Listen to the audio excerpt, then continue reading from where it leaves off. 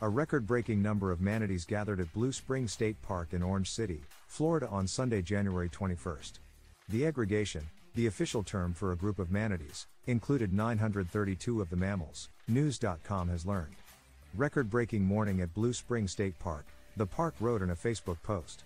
Blue Spring State Park also posted a photo to Facebook, showing dozens of manatees gathered together with little space in between them. According to Save the Manatee Club, January 21st was the coldest morning of the winter season thus far. The club stated that it was 58.8 degrees Fahrenheit in the water. Hiding the manatees from the research canoe was very difficult today due to the high winds, but we still were able to see adoptees Aqua, pictured here, Patty Doyle, Nick, Doc, Lily, Floyd, and Una. Howie was on the webcam yesterday. There is a very good chance that many more were huddled together, so we were unable to identify them, Save the Manatee Club wrote in the Facebook post.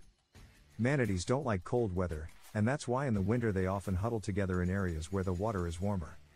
According to the Florida Department of Environmental Protection, Blue Spring State Park is one of the largest winter gathering sites for manatees in Florida.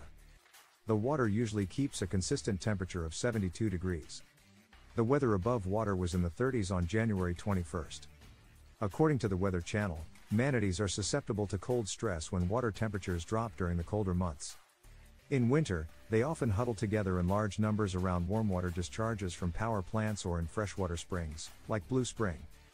Blue Spring State Park wrote on Facebook that there were 676 manatees counted in the area on Monday, January 22nd.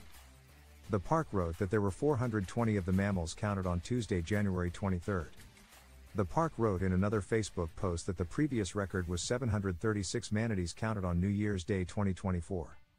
According to the Southwest Florida Water Management District, manatees can suffer from stress or hypothermia if they are in cold weather too long because they don't have a thick layer of blubber for protection. Manatees can live up to 40 years in their natural habitat, according to the National Marine Sanctuary Foundation. The mammals give birth every 2 years because they carry their babies for 12 months before they are born.